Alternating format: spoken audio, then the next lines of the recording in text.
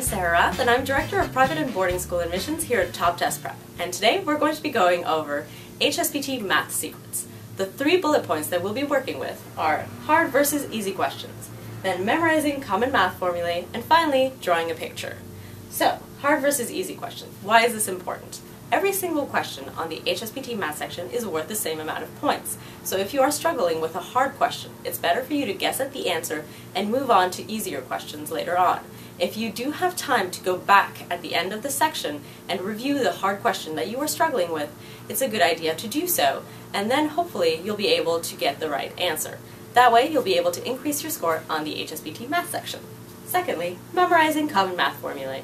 It's important for you to show up to test day fully prepared, and that means having all of the common math formulae in your head. That way you'll be able to just plug in the values that are being asked in the question and get the right answer. Finally, it's important to draw a picture. This is a good way to solve geometry and measurement questions. If you are able to visualize what the question is asking you, you have a better chance of getting the right answer. Remember, you are not penalized for guessing on the HSPT, so if you don't know the answer, get the best of the 2 probable answers on the exam and make sure that you have an educated guess.